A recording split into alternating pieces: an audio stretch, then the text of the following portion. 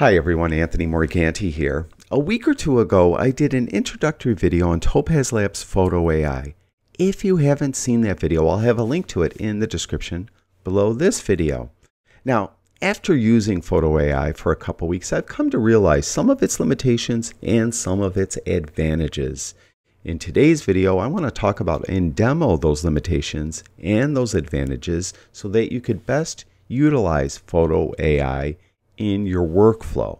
Now, if you're not familiar with Photo AI, it is an application that you could get free early access to if you own what Topaz Labs calls the Image Quality Bundle. The Image Quality Bundle consists of Gigapixel AI, Denoise AI, and Sharpen AI. And two questions I often get about these three applications are, one, how do you use them? They're really feature-rich applications. They have a lot of different models. They have a lot of different sliders, and people are really just confused how to use them. And second, in what order do you use them? Do you use Denoise AI, then Gigapixel, then Sharpen, or maybe do you use Denoise, then Sharpen, then Gigapixel?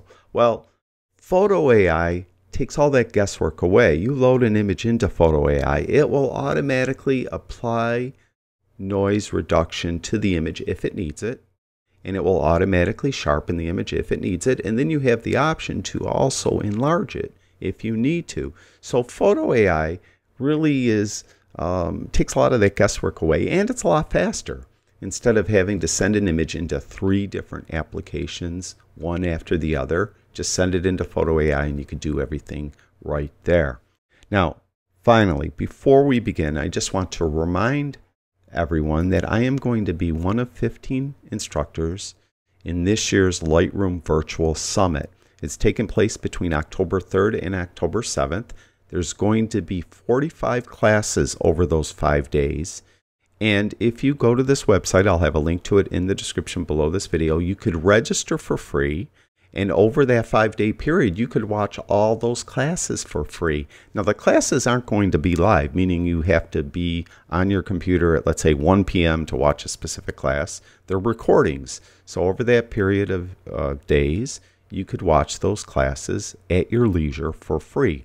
Now, VIP passes are also available where you could then watch these classes forever.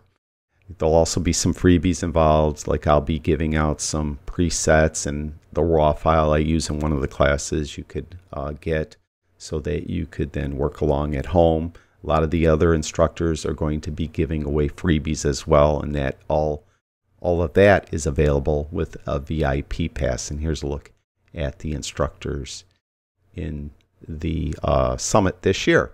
So again, I'll have that linked in the description below this video. Now finally, let's get started with this video. I have this image, and you could see if I zoom in, it's kind of blurry. It was shot at ISO 800. There is a considerable amount of noise. So this is an image that I probably would send to Denoise and then maybe send to Sharpen. And I also cropped it. And I might want to enlarge it as well. I don't know about that yet. We'll see. But it is an image that I would use at least 2 of those 3 applications for, maybe 3. All 3 of those. And it would take a while, right? I'd have to send it individually to each of those applications. And this is where Photo AI shines. It saves you a lot of time. So to get this image into Photo AI from Lightroom, I'm just going to right-click right in the image. I'm going to go down to Edit In, and then over and down to Topaz Photo AI.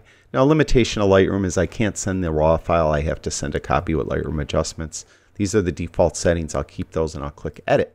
Now, Lightroom is creating that TIFF file with those specs. You can see a progress bar up here, and it will open up into Photo AI. And when it opens, Photo AI is immediately going to examine the image. You can see over here, it's detecting the subject. Subject is detected. And then no faces were detected. Well, there's no people in it. The subject is in focus. One thing I noticed, here's a limitation. It really has to be out of focus for Photo AI to think that it needs some sharpening done to it.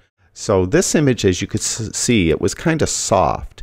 But a lot of that softness was probably because there was a lot of noise in the image. It was shot at ISO 800, and there was a considerable amount of noise. So what it determined it needed is just noise removal. And if I just click on the image, I'll get a before after, and I'll have in post-production of this video, I'll zoom in so you could see the chipmunk's face. There's before and there's after. So you could see there's before and there's after. Not only did it get rid of the noise, but with Denoise AI, it also sharpened it a bit as well. But you have the option to add sharpening manually. So that's what I will do. I will turn on sharpening here. Now, it's going to apply sharpening. It takes a while. You can see on the lower left-hand side, there's a progress bar. Right now, you can see it sharpening. You got to wait for it to render. Now it's rendered. So there's before and there's after. It is considerably sharp, and it may be over sharp. Here is another limitation. When you turn on sharpening, you can see how it picked up motion blur and it put the strength at 29. When you do this manually, this is not automatic settings here. It's just using the last settings I used. So this isn't automatic. Now maybe when they do ultimately release this application, and it's, you know, the true release, not a pre-release, maybe this will be automatic when you manually put this put the switch to on. But right now it's manual. So what you will have to do is you will have to try each of these, let's say lens blur, and wait for it to render, and then take a look and see if that looks a little better. There's before and there's after. That one looks a little better to me than this. Now you could of course come and move the strength slider as well. You can see it didn't even move that at all, just left it at 29. We'll take it down a little bit. Let it render. And actually that looks pretty good, I think. You can see it's considerably sharper. So there's that. Now there's this enhance. After using it a while, I've realized that enhance really is only to be used, or it's meant to be used when you resize the image. So you don't have to add enhance to an image that you're not resizing. Now, I demonstrated, or I showed in Lightroom, that there was a considerable crop to this image, so I may want to enlarge it. If I did, I usually would use the scale, so I would change it from 1 to 2. And then it has to render again. Now, one thing I've noticed I sharpened it first, then I resized it. When you do that, a lot of times it kind of, you gotta wait. Now it's going to add the sharpening.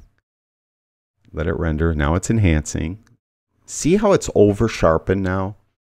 So my recommendation to you is, now to fit this to screen, by the way, hit Command or Control 0 and you could fit it to screen. Now you have to wait for it to render again, so it's going to take a second.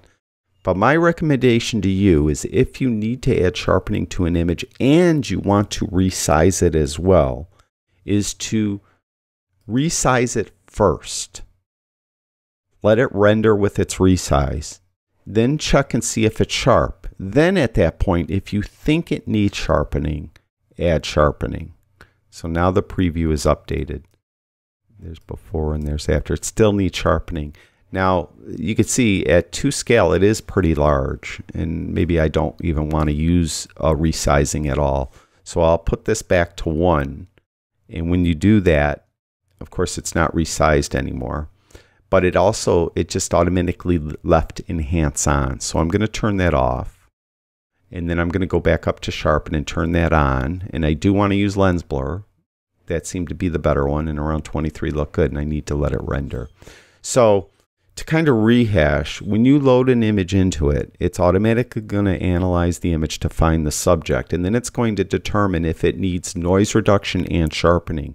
For this image, it only determined that it needed noise reduction, and it automatically applied the correct amount of noise reduction. But I felt it needed sharpening too. So I manually turned on the sharpening slider, or the sharpen slider. When I did that, it picked, well, it didn't pick. It was on motion blur, because it doesn't automatically choose between lens blur and motion blur and determine which one's better. It just uses your last choice. My last choice apparently was motion blur, and it will leave the strength at the number you last used, or the amount you last used. So you manually have to do this. You have to sample between lens blur and motion blur, determine which one is better, and then manually move the slider to determine, just to see if that looks pretty good. Actually, it looks a little over sharpened the more I look at it. You could zoom in, hit Command or Control+, and you could zoom in. When you do that, though, you do have to let it re-render. It may be just a touch over sharpened, particularly on the chipmunk's back and shoulders. So I'm going to pull that down to, let's say, 13. And again, maybe that's even a little bit too much.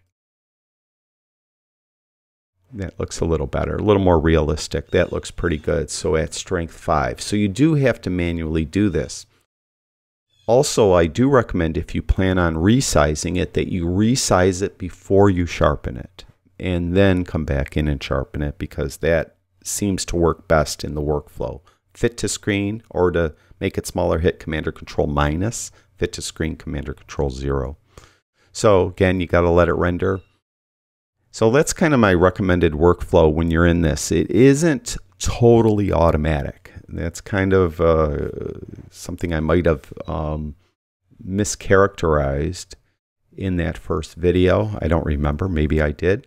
But anyway, that's the way you could best utilize it. I'm going to save it to Adobe Lightroom Classic, so you could see that it's saving it. And then we'll be back in Lightroom. And there is our image here. And here is our original image. Let's zoom in. So here's our original image, our kind of blurry image. And there is our sharper image. You can see that's more realistic sharpening there. And the noise is reduced considerably. You can see a lot of noise around the background here in the original image. The chipmunk's face is blurry. And we'll go back here, and you can see it's realistically sharpened, in my opinion, and the noise is gone. So it is much better. So that is Photo AI, my recommended way to go about using it. Hopefully this helps you better utilize it. Also, a reminder, in the description of this video, I'll have a link to Topaz Labs. And if you already own the image quality bundle, you get free access to this early release beta version of Photo AI. Check it out. And again, I'll remind you that I am one of the 15 instructors in the Lightroom Virtual Summit. I'll have a link to that in the description below this video as well. Check that out. Thank you, everyone who watches my videos. I really do appreciate it. I'll talk to you guys soon.